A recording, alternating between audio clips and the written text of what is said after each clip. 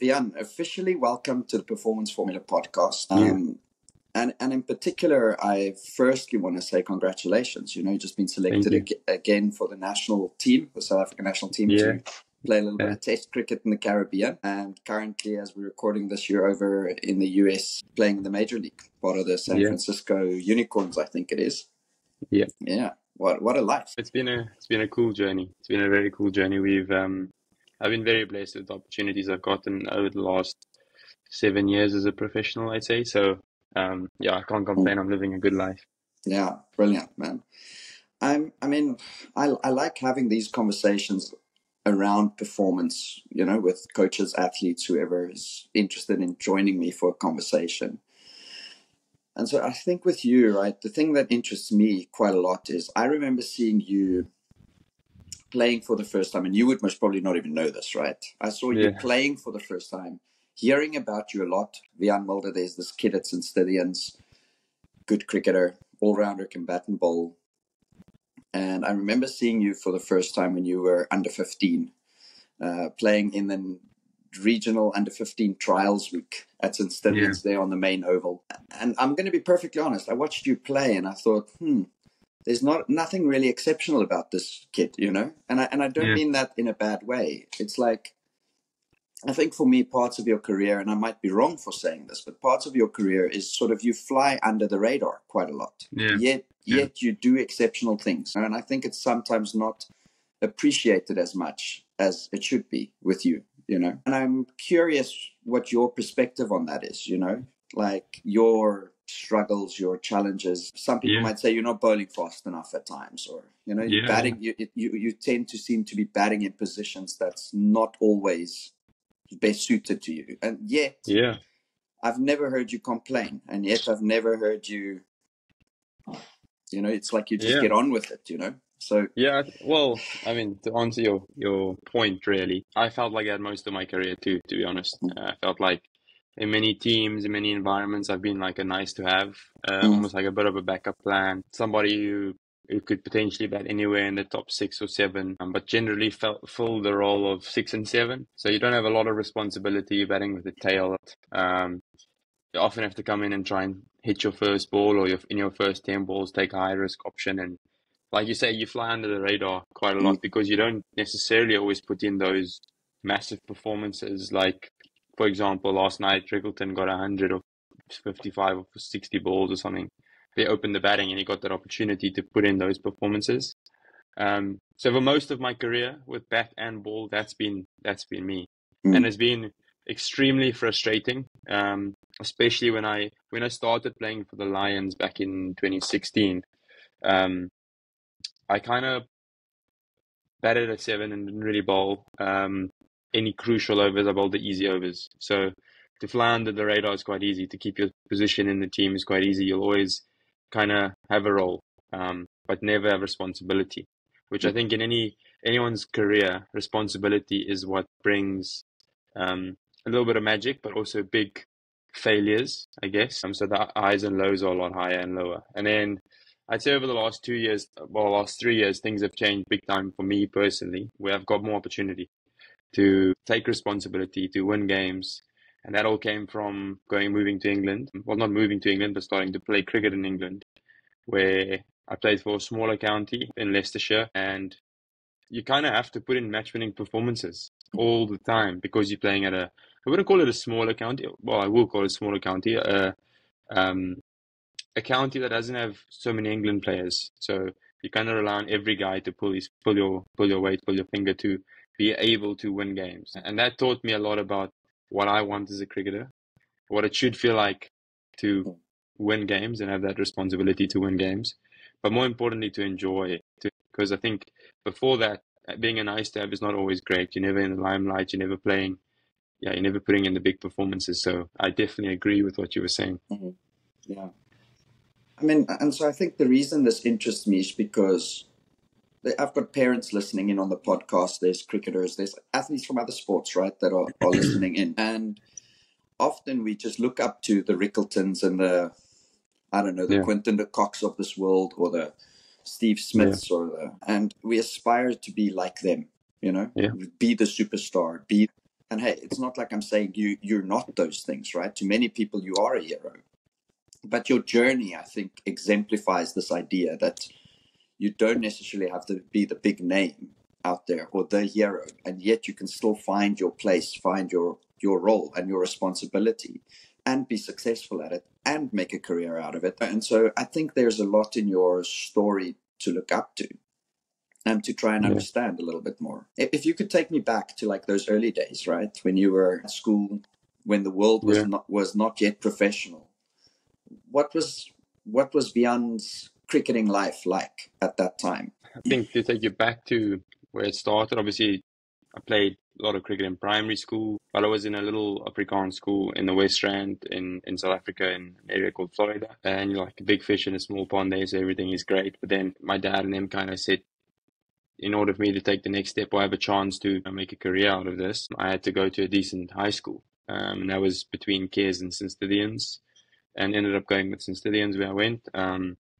And things kind of progressed quite quickly there. I played under 14, 15, batted at 3 and 4, sometimes opened the batting and did really well. And then I got an opportunity in grade 9, which when I was 15, to get an opportunity to play first team. And that's when I say my journey took off quite a bit. And I started playing in a team that hardly ever lost. So you kind of recognized all over by many people because you're never losing. You're always putting in performances as a team. And that's where I kind of fell in love, I'd say, with cricket more than I did when I was younger. I just wanted to play rugby and cricket and anything with a ball.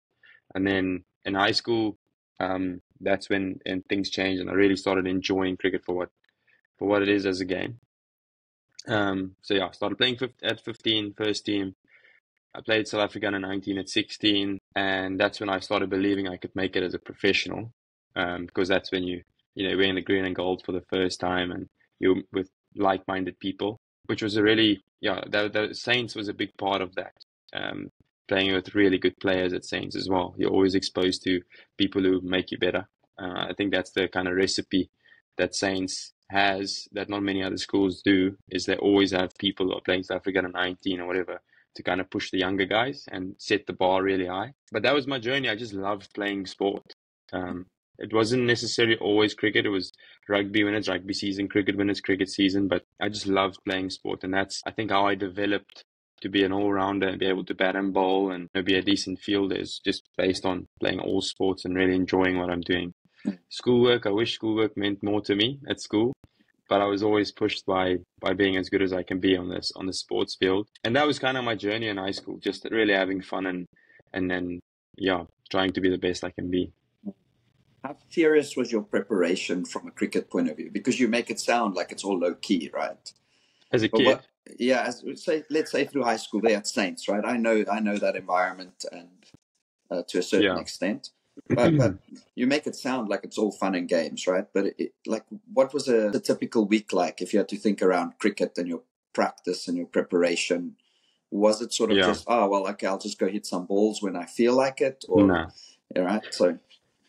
So Ryan Riggleton lived at school. His dad was a teacher at the school, so early in the mornings before school starts, we'll go hit balls, and then pretty much as soon as school's done, we go hit balls again, and that's pretty much the recipe all week long in cricket season. And then in the winter, there's similar things that happen, but you're always hitting balls.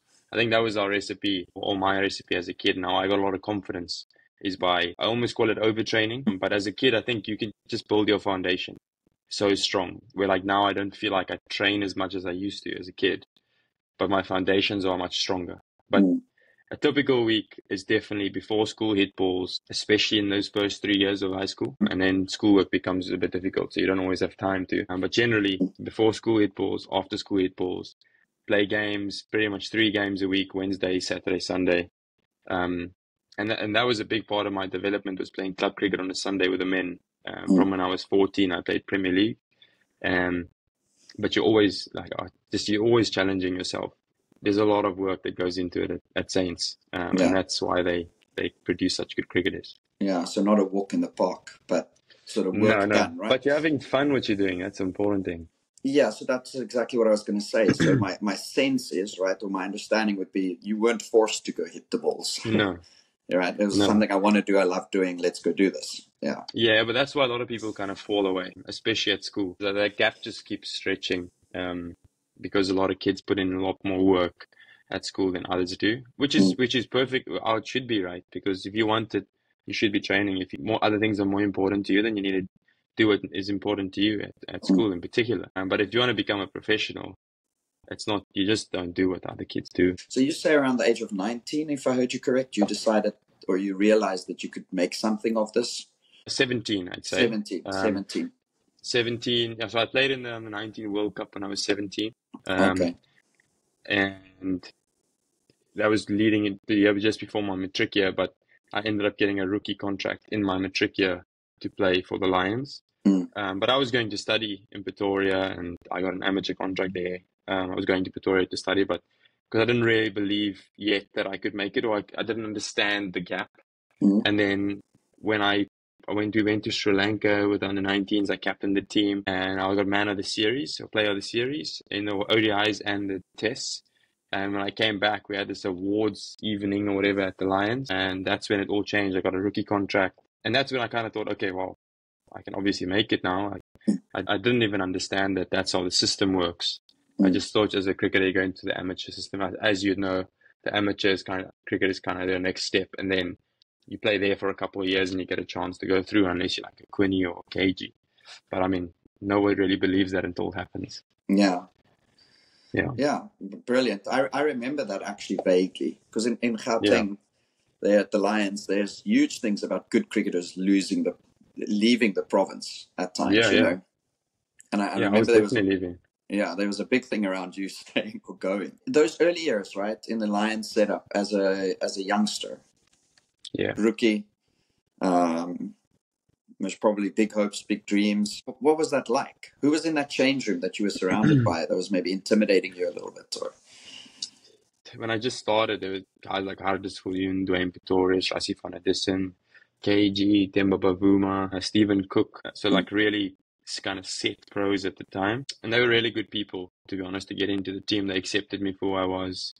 Um, and as a young kid coming from Saints, thinking of the bee's knees, it was a journey that was like interesting for the first couple of years. You grow up so quickly. I really enjoyed my time at the Lions, and we always wanted to be better, but the gap was quite big when I started. I had a couple of good performances, but you learn quickly that you've got a lot of skills to upskill, mm, basically. But it was a great environment to come into as a young guy, and they allowed me to just be me in many ways, and a lot of the guys took me under their wing and wanted me to get better, which I think is a good environment to be in for anyone.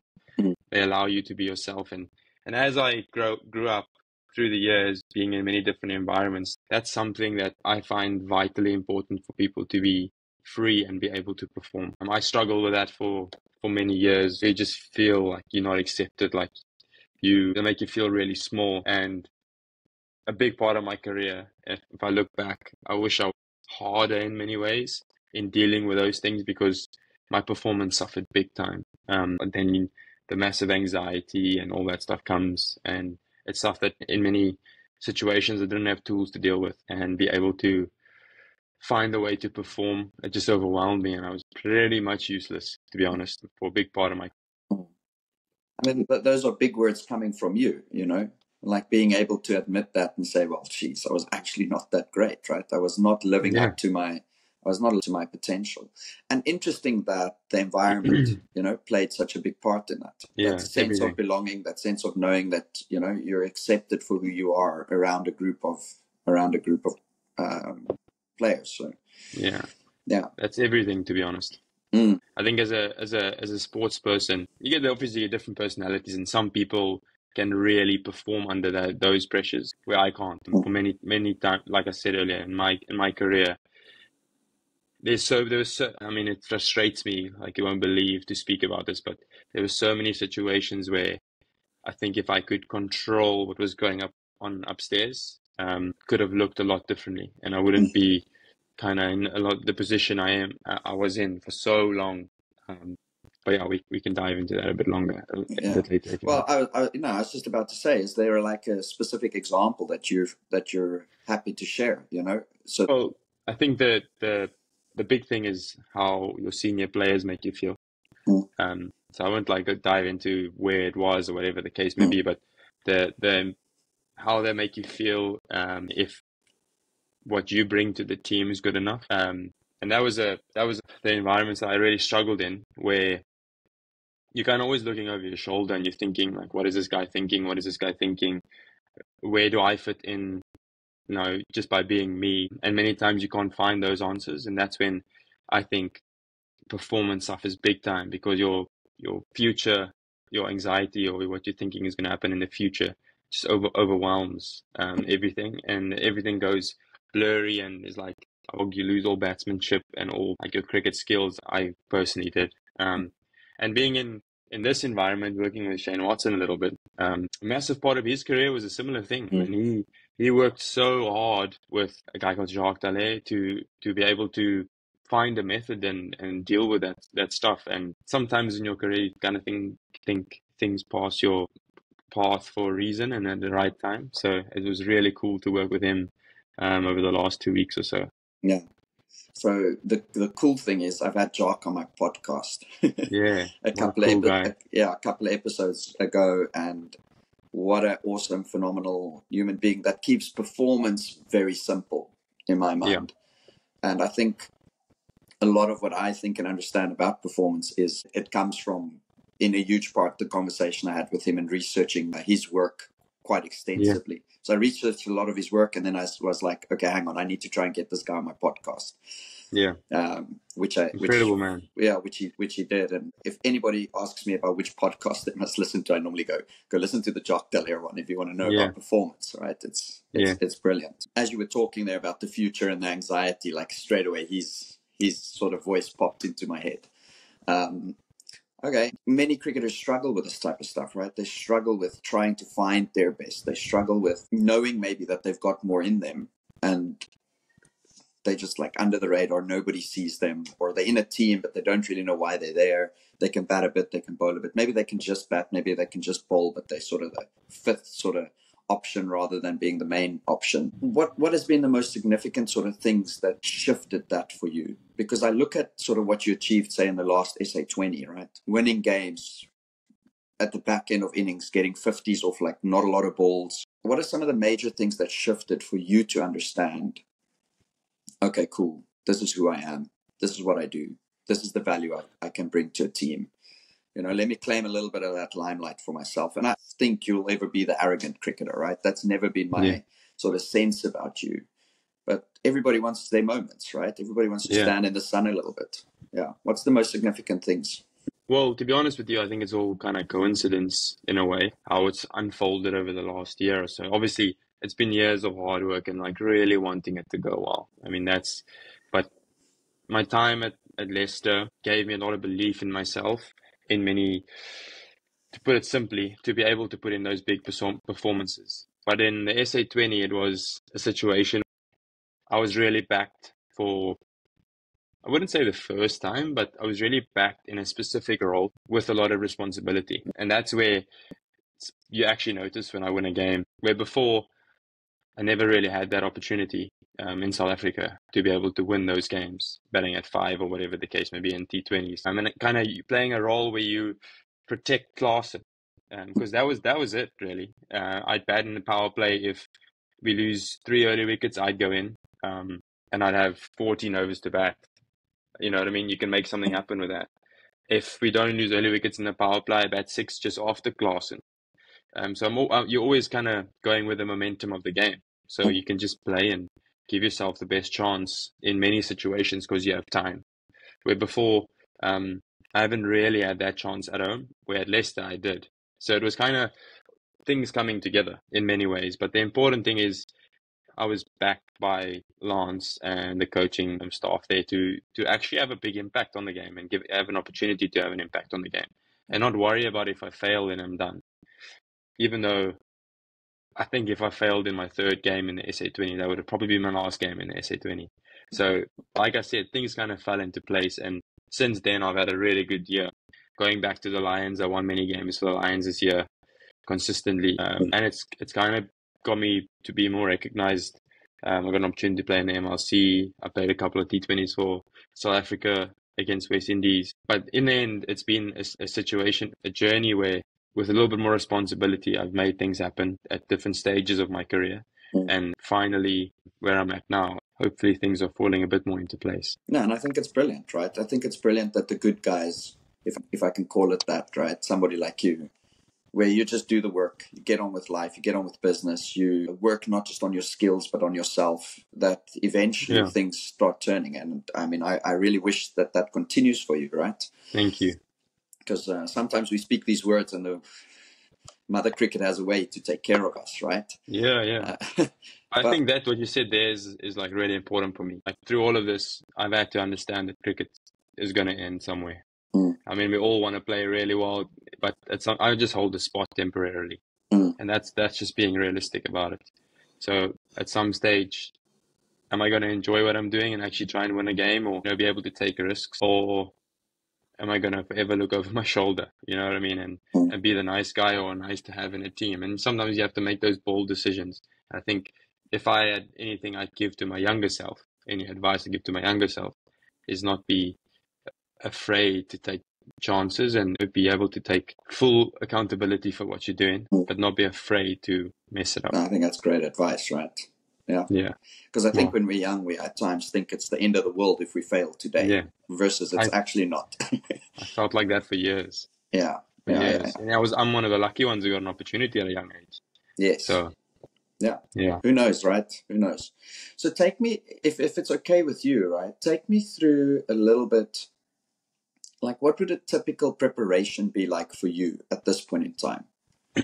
If you know you've got a practice session today, what do you do? How do you start your day building into that? As much detail as you can, if it's okay with you, Yeah, sure. So I think over the last year, I've learned a lot about what preparation works a bit better for me and what doesn't. Sorry, what age are you now? I'm 26. Right, so at the age of 26, you're still learning about what preparation works. I mean, this whole MLC, I've been working with Shane Watson and Ben Rohrer is his name. They're the two batting coaches, I'd say. And I'm like basically learning how to bat again. It's like you just keep learning all the time. And that's why I keep coming back. I think if I stop learning, I don't know how much I'd be able to still keep giving, if that makes sense. Because that's the exciting. That's why I get up in the morning. I want to go and get better. If I don't feel like I'm getting better, I'm wasting my time. And that leads into my preparation, I think. Where before I just hit thousands of balls, just keep hitting balls, but never have much purpose in what I'm doing. Or you hit 1,000 cover drives, I don't feel like I'm getting better when I'm in the middle. And that's been the big preparation part for me, is how do I not just prepare by hitting balls, but how do I prepare what's going on upstairs? And that's where a lot of research has come in for me. Look at what you're going to face the next day or the next game. This is purely preparation for that game. It's not actually practice to get better. It's preparation for the game. So say, for example, we play against the LA team. You have Spencer Johnson, Josh Little, Cornet Dry, Sunil Narayan, for example. So there's two left-handers in there. There's Sunil Narayan, who's a mystery spinner, and Cornet Dry is a normal right-hand seamer. They all got relatively good pace. I have to be sharp, so I make sure I get into good positions from before the ball's released in my preparation. Make sure my shoulders dip, my hands are nice and high so I can access any ball. And then I literally just cover what they try and bowl. Spencer Johnson and Josh Little try to swing the ball back into me early on. Cornet Dry tries to swing the ball away from me, and Sunil Narayan doesn't miss the stumps. So I make sure I get in my preparation what I'm going to face in. So I got those bases covered. Yeah. And for me, it's all about head position, shoulder position. I'm not like a massive feet mover in terms of big trigger movements, that type of thing. But in all of those balls that they bowl me, those two keys, head position, shoulder position, have to be in place so that when I go into the game tomorrow, I know my positions are good enough and I can just react. Because I've always been somebody that overdoes the conscious mind. So I think way too much about what's coming up and don't react enough. And when I've played at my best, I just react. But I still have technical cues that are very important, and those are the things that I prepare. And it's the same thing with bowling. A couple of technical cues, running in nice and tall, use my arms as much as I can. And then before all of that happens, top of my mark, what am I going to bowl to the batters tomorrow? And I mean, we went to a baseball game this week. And I mean, baseball for me is like, that would be the ultimate I call it scouting on what the batter does or the pitcher does. And you're going to have to prepare for that. And that's what's coming at you all the time. So that's how I try and do it. I can't try and keep it as simple as I can. And watching someone like A.B. de Villiers, Heinrich Klaassen prepare, they prepare so well in the way the way they want to. And that's how I try and do it as well. I'm learning from them and learning from my past experiences when it went well and when it went badly. That's kind of my little recipe and what I found works for me. So the type of preparation you would do to get better, right? What's the difference between that and more what you described, say, there as a performance preparation, you know? Yeah. So, I mean, there's a big difference in purely the way I go about it. So you just hit a little bit more like, say, normal throws. For example, I'm working on my shoulder position at the moment, where I'm trying to get technically better. My shoulder and my hand, so they don't separate. So the best way I can explain that is actually getting the shoulder dip in, but not getting my hands separate from the shoulder dip. So they're almost in sync and like almost like a slow movement up, getting this in place, because from here I can play any shot. So that's kind of how I see about it. So how that would go is, once again, go back to hitting a lot of balls, firstly, and repetition on that specific movement. So I'm not too worried about what length he's bowling or that type of thing, but it's more getting into that position every ball and getting feedback every ball on that position from someone else. And then I'd mix that up with facing bowlers, actually challenging myself in the nets to getting the technical cues in place, but also be able to react, so that when I get into day before where it's just preparation for the game, I know I'm in good positions and I'm knowing the right place.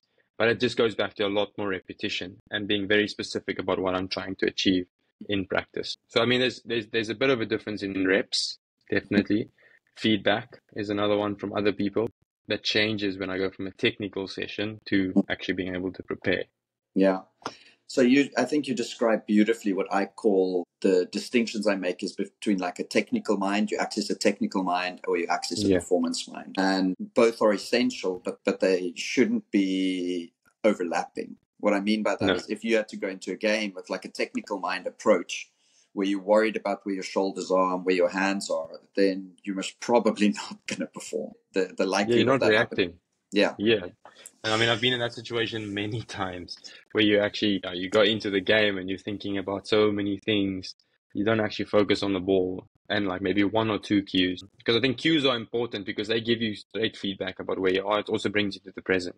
It's like, what am I doing here? What am I feeling? Where when you're in the game, you want to have one or two cues, but completely focus on the ball and react to what's coming at you. Yeah. Where in practice, there's no consequence, man. So I can focus on many different things and realize by the third ball that I mishit that, okay, I'm just focused on this. I'm not actually watching the ball. And then that loop kind of carries on. So it always comes back to just focusing on the ball, as simple as it is. But slowing down the speed gives you an opportunity to work on something technical and completely focus on the technical side of it. Yeah. But when it's at max speed, if you think technical, you're just going to get it. Yeah. And I appreciate that you make that distinction, right, in such a clear way. And I like especially the thing you highlight around specificity, that it's very specific. So even your performance preparation is specific to the next performance. Yeah. And your technical preparation is specific to some technical component that you want to get better at. Yeah. Having said that, if youngsters are listening to this, I don't think the volume work is a bad thing when you're younger. No, volume is everything. Yeah. So when you have technical sessions, volume is everything. I mean, that goes for everyone. When you have a month off, you hit a lot more balls than when you do during the season. That's just as simple as that, because you don't have time to work on technical things during the season because you're playing so many games. But volume, as a kid, volume is what gave me my foundation. I wish I actually took the time to understand a bit more what I was doing and not just letting it happen, if that makes sense. For example, I've always had a bit of a technical deficiency where my front foot goes across to, so if it starts on leg stump, it goes to off stump. If it starts on off stump, it goes a bit further across. And that's purely got to do with my head position and my shoulder position. So my shoulder position stay very flat. It's very difficult for you to be able to get into that position where you're dipping your front shoulder and hands go up, and your weight is almost like further back. Where in this position, your head's always going almost towards the stumps on the other side. And that allows everything to stay in line. But I didn't quite understand what I was doing. I was just hitting balls, many cover drives, and in the nets, it works out. But as soon as your intensity goes up and your anxiety goes a little bit up, or whatever you want to call it, nerves, your body reacts funny in a funny way. And that's where those technical cues are so important. Yeah. I like that, because I normally say in performance mind, you're allowed like one. Allowed is maybe, it's not my job to give people permission, but I encourage people to say like, you have maybe say one, at most two. And that's essentially what you're saying too, like technical cues in performance. And they would normally be something that you can control ahead of time. Yeah. So it's not a thing as comes that you're trying to think of some technical cue. It's something you can check pre-ball release, essentially. Yeah, exactly. Yeah. Exactly. Okay. What do you do in the game? So if like I remember, and I don't know, I can't remember exactly which game this was, right? But I remember you got a 50 or 30 ball, something like that, in the SA20. I don't know if it was the semi-final. I'm not too sure. Yeah. Like if you could walk me through that game, right? Maybe in the actual performance, like what's going through your head? What are you doing there in the dugout before you get out? As you walk onto the field? Yeah. While you're having to face these bowlers, like what are you busy with? So, I mean, you always get like a bit of a feel, and I think that's been my biggest development over the last year or so, is being able to deal a little bit more with a lot of the mental stuff. And so I think it comes with failing a lot, to be honest. You kind of let go a little bit, and I struggle as soon as I play well again, then the anxiety and stuff gets worse, because I haven't had the tools for so long to deal with it. But before, like sitting on the side watching the game, I always try and get some cues of what the bowler is trying to do, what the wicket is what the wicket is doing. Is it a bit sticky? Is it skidding on, bouncing? Is it staying a bit low? So you get all those feedback, and that gives you different options, I feel. So what shots I should look for, what the bowler is predominantly going to try and bowl. And that gives me feedback the whole time of when I go out there, where should it be easier to score and where should it be harder to score. Sometimes you walk out there and what you assess on the side is not exactly the same, but the important thing is you have some form of information going into like playing in the middle. Like a starting point. You got something. Yeah, you got something. And also who's coming up to bowl, because that makes a big difference in when you take risks with matchups and all that stuff. But yeah, I try and keep that as simple as I can, but as clear as I can. And that also takes me out of my own head a little bit. But once you got that information, the longer you sit, the more nonsense happens upstairs. And the more you have to kind of just try and channel it a little bit. But as soon as I go out to play, my technical cues are always there. I've had a back and a cross trigger movement, so I get my trigger movement in play, and then it's about keeping my head as still as I can. And as soon as my head is still, I almost feel like there's a split second where everything stands still. I don't know if that makes any sense. Where everything is still, then the ball's released and then I react completely. And with all the information I've taken in before, you kind of have your options and you're looking in specific areas already. You don't have to think about that again. It just happens. And that's when you can react at your best. But going out to the middle, it's always game situation for me. What does the games require from me in order for us to win? Who I'm batting with. If I'm batting with Klaasen, for example, it's about always getting him on strike. Don't take too much risk. He's the best batter in the world for a reason. So get him on strike, let him run the show, and you kind of play second fiddle for as long as you kind of need to until it's your catch up and your matchup, and you can catch up so quickly. He always says to me, you're 2 shots away from a really good strike rate if you're batting a runner ball. So that's how I kind of look at it. And when it's my time to take pressure off him, then I am the one that has to take risks. So it's always about game situation for me, and what the game requires, and with my 1 or 2 technical cues. Okay, so I want to maybe just put some of my own words to what you said, right? So, and maybe just structure it a little bit. So what I'm hearing, right, is that before the time you generate like an awareness of conditions, right? Yeah, definitely. And maybe checking in with what you did the day before in terms of where the bowlers are bowling and sort of like, are those things still on track, right? Or is Spencer Johnson bowling what we thought he was going to bowl? Kind of like that's sort of the sense I'm getting. So it's like a check-in with your preparation as well as creating an awareness of the actual conditions. So where would it be easy, where would it be difficult to score? Then when you walk out to bat, you have your technical cues, so your trigger movement and your shoulder and your hands, I'm assuming. And then what you do is you don't consciously think too much about where you're going to hit the ball because you already have that awareness built in from what you did before the time, when you were sort of thinking about the conditions. So that's the part I find interesting. That might be different in you, right? And this is not saying it's right or it's wrong, because for me, each athlete has their own unique way of being at their best. And it's about understanding what you are at your best. And it might be different to others. What I do find a lot of cricketers do, batters do, is when they're out on the wicket, they would have what I call give themselves little micro instructions. So it's almost like, okay, the off spinners come on. Okay, off spinner, I'm going cow. My sixth option is at cow. There's a single to long off and long on. And if anything is short, I'm hitting it. I'm getting across and I'm hitting it, past square leg, something like that. So there's this constant interplay of their inner dialogue, where they're almost instructing themselves as to what to do. Now, I'm not sure if you do that. In your description, you didn't necessarily explain it like that. Yeah. So I think you're always looking. So for me personally, it's like you always know where your boundary options are. So I always know if he pitches it up, you can pretty much hit it long on to cow. If he goes short, you can hit it over long on cow. If he gives me width, I'm gonna hit him over cover or whatever the case may be. But the more I think about consciously thinking, if he bowls a full ball, I'm gonna hit him there. The more I become really one-dimensional and I don't react to what he's delivering, I try and hit that ball there no matter what, because that's what I'm thinking about. I need to hit him over long on, that's my sixth option. So no matter where he bowls, if I'm under pressure, I'm going to try and hit him over long on. Does that make sense? And I don't access all my areas. That's how I feel about it.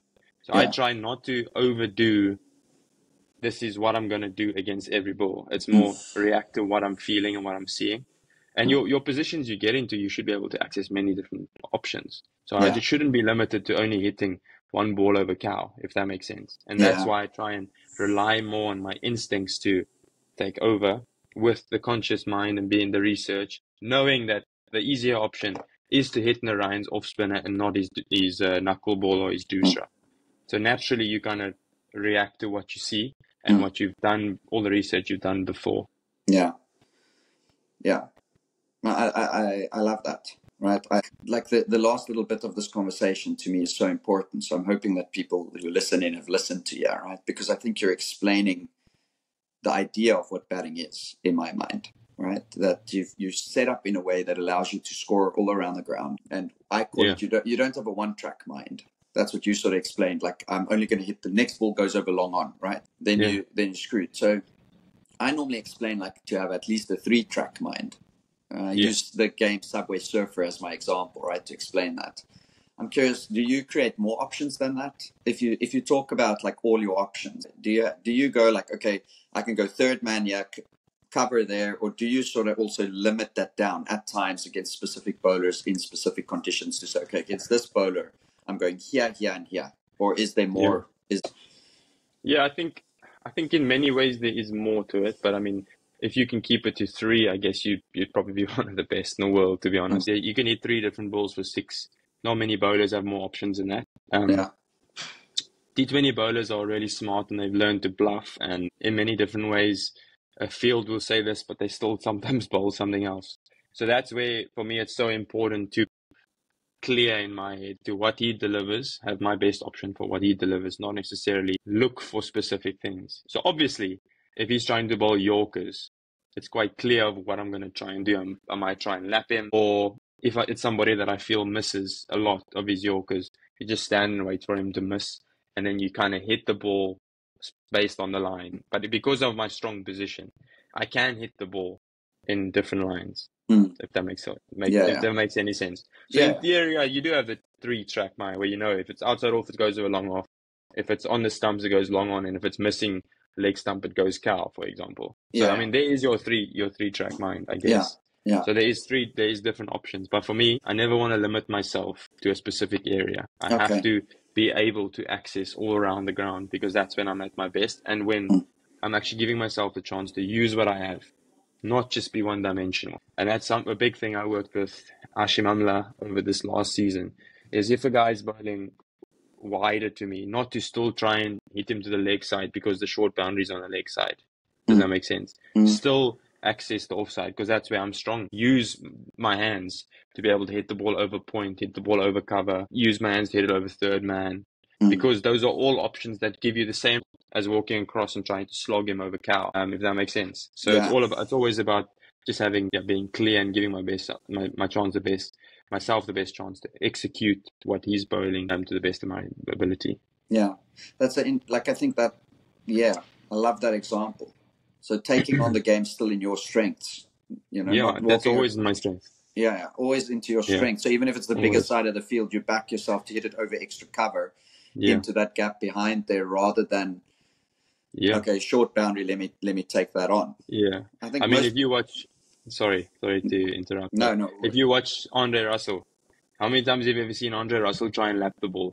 Never. He never laps. Klaassen, he laps when he's at his last resort. Andre Russell doesn't even lap if it's his last resort. We played against him this week. We had no fine leg, no third man. And he still hit the ball over long on long or for 6. He had no interest in lapping because that's not his strengths. And that for me has been very important in my learning over the last year and a half, 2 years, has been, what are my strengths? We all think we're able to village and we can hit everywhere, but realistically, what are my strengths and where do I find it easier to score no matter what length or a line you bowl? And that's when I've been at my best, is when it's completely clear upstairs and I'm not thinking too much about what he's doing, more trying to understand what he's doing, but then reacting to what my strengths are. Yeah. If we had to put the shoe on the other foot, right, from a bowling point of view, how is what you're doing different? Same. So I'm quite a good Yorker bowler. That's been when I'm under pressure, I go for my Yorker and I kind of back that ball at my best. That is my best ball. So I've been working on slower balls and using the bouncer more because I've picked up a little bit of pace. So I can bowl the bouncer a bit more often and maybe wide Yorker, that type of thing. But when under pressure, the only ball that you fully backed is the one that you believe is your strength. So that's been a massive learning for me in T20 bowling in particular, is when your gut feel says something and you go, but my previous length ball worked, why don't I go length ball again? But my gut feel said to me, go Yorker. That's something I've had to tap in big time, because that's your instinct. That's what comes almost naturally to you in that moment, is that I need to win this ball and Yorker is my best ball. So I go for my Yorker. So it's the same thing, always sticking to your strengths. I mean, if you watch someone like in red ball cricket, like Jimmy Anderson bowl, you know what's coming at you. Good away swinger, wobble seam, it might nip back, and maybe an in. But he always bowls, his stock ball stays the same for 90% of the time, because that's the one that he backs most, and that's his strength. So I think bowling is even more simple than batting, because, I mean, you're in control of where the ball goes in many ways. So if you're clear in what you're trying to achieve, more often than not, you execute. Where if you have that doubt, that's when you get met. Yeah.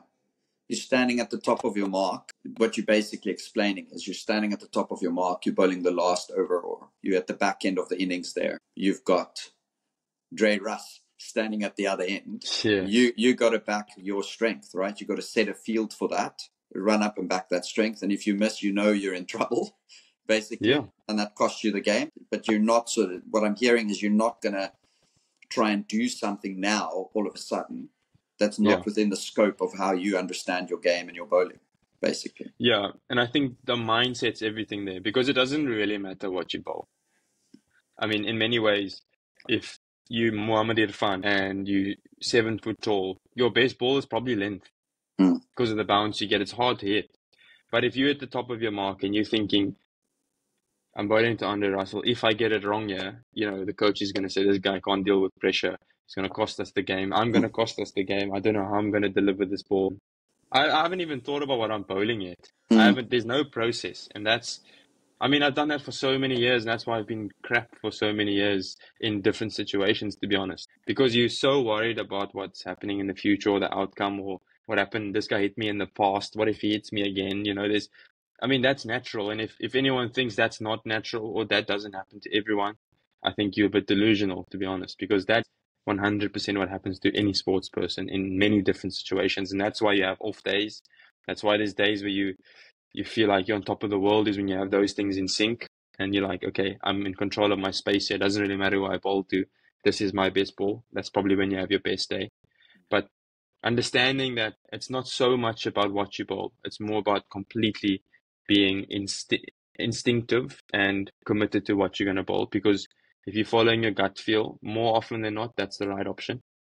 And you will probably execute it a bit better than when you're hoping that your captain runs from it off and tells you what to bowl. So for me, that sums up the guys who do it really well and the guys who do it averagely is how they deal with the mind. Yeah, it's so enlightening for me to hear you speak, right? I mean, I think it can often be perceived that I have this podcast, I'm a mental coach, and it can often be perceived that I do this, say, to get clients or, whatever. I do these conversations because I love having them, right? And I think sort of raise so many freaking cool things here that I hope that people that listen to this can take little bits here and there, right? It shifts their mindset. I remember us having a chat at a coffee shop a few years ago, right? And you were considering working with me, and you didn't, right? And I didn't initially think anything. It wasn't like we started this relationship and we started walking a journey. But there's a part of me, I mean, I'm sitting here and I'm having goosebumps, right? And I remember some of the stuff we spoke about there. And I'm sitting here and I'm so appreciative of the fact that you found someone or you found some way to figure it out, right?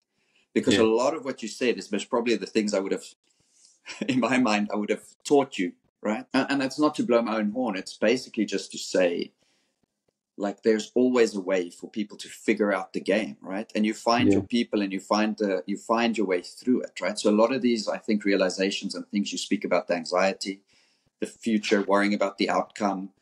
You speak about having a process, being clear. Like, that's my jam, right? That's like so up my alley. And I'm so looking forward to the rest of your career, and how you keep growing and how you keep evolving and how you keep shifting your own bars. You find a little bit more, even more of the roles and responsibilities that really suit you, because it's been wonderful to watch your journey. Like I said, first time you were 15 years old, then I've had a couple of interactions with you, and to sort of see where you are at this point in time and what you're doing and what you're achieving. I wish you nothing but the best, right? I wish you every success, and thanks for your willingness to come on here and share openly, about some of your struggles. Give us a little bit of insight on what happens behind the scenes when you practice and when you play. Yeah, to be honest with you, it's been a journey where you kind of look at the good players and you think you're so far off, and you kind of missed the boat and all that type of stuff. But I mean, if you look at Klaasen, he's 33. For the last 2.5, 3 years, he's been unbelievable. That means I've got 4 years until I kind of have to potentially figure it out. He was unbelievable before then, but it's all about, I think, not giving up, right? And in the end, it's like, you're gonna make mistakes and you're gonna be weak and you're gonna be struggle. You're gonna struggle many times, and But for me, as long as I'm trying my best all the time and I'm trying to get better, I think I'm on the right track. And in the end, if it's not about cricket, then that's also okay. I can do something else. But at some stage, you kind of have to try and put the process in place. And I mean, to come back to, we had that coffee at the coffee shop, and we never ended up doing any work together. I've had that with 6, 7 different people. I've never been able to make myself vulnerable enough to be able to deal with that. And that's only been over the last 2 years, I guess, I'd say, when I was wanting to quit cricket. And I said, this is not for me. I can't deal with this stuff anymore. We actually put the work in, I guess, to try and get it better and learn more from it. It's a situation where I think when you're ready, things kind of fall into place and it happens for the right reasons, and you're actually willing to learn.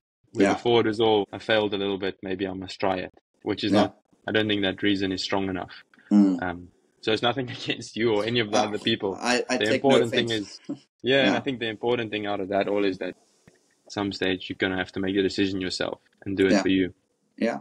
I think, and I think that's such a cool thing, right? Because it can easily seem, I mean, we're all trying to live a life, right? We're all trying to move ahead. Like you pursuing a cricket career. I'm sure if you didn't get paid for it, you might have been doing something different, right? And so I think at times it can seem like we're in things just for the money, or in it just for, say, the benefit we can get from it, right?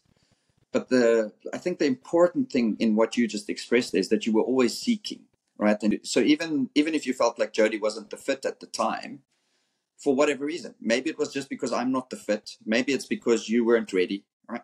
It doesn't really matter for me that much. I'm just appreciative of the fact that you found a way, right? You found a way to figure it out. And hey, I'm trying to figure it out. I was just about to say that you most probably haven't got it all figured out, but you're consistently figuring it out. You're consistently figuring it out, Yeah. And I don't know if we'll ever figure it out. I don't know if we'll ever figure it out. But and that's the point, right? That's the point, is that we've got to keep figuring it out, keep getting better. And who knows, you might never become the class, and I hope you do, right? But your journey, yeah, but your journey won't have any regrets. And I think that's the more important thing, right? Yeah. Brilliant. Wiaan, I've loved this, eh? I've absolutely loved this. It was really cool. Yeah, thanks for your time. I know you're a busy guy, and it's not always easy getting professionals while they're on tour and things like that. So I'm glad we managed to mix schedules and actually sort it out. That was cool. Yeah, awesome. Yeah, thank you very much. No, thank you. Chat to you soon. Maybe just before you go, can you send me a couple of photos that I'm allowed to use? I don't want to use things and sort of get in trouble. You know, I don't know if you under any image rights contracts and things like that. You know, I don't want to. I'm not like and it's better if you send it to me, because then I can at least say, no, Wiaan sent me this photo. If there's never been, but I just want to make sure that I cover myself that end. Sure. Are you looking for like active photos? Whatever. If you give me a couple of options. Yeah, give me a couple of options. I mean, I don't think there's a huge problem in using a sunriser's photo or something like that, because that stuff gets posted on social media all the time. I don't think it's an issue at all. But if there is an issue around something, then I just wouldn't want to use something that I shouldn't be using. I don't think they would be, to be honest. Okay. But yeah, sure, I'll send you some. No problem. Okay. And then this will come out next week, Thursday. Okay. Cool. Yeah, I'll give it a listen. Yeah, I'll keep you in the loop. What I'll most probably do is just send you all the artwork, all of that sort of stuff ahead of time for you to just give me a thumbs up. I'll pop it to you on WhatsApp. No stress. Yeah. Thank you for your time. That was really cool. Awesome. Thanks, Wiaan. Right. Keep working, eh? Keep working. Always. Yeah. It's always a process. Thank you. Okay. Cheers. Bye-bye. Bye.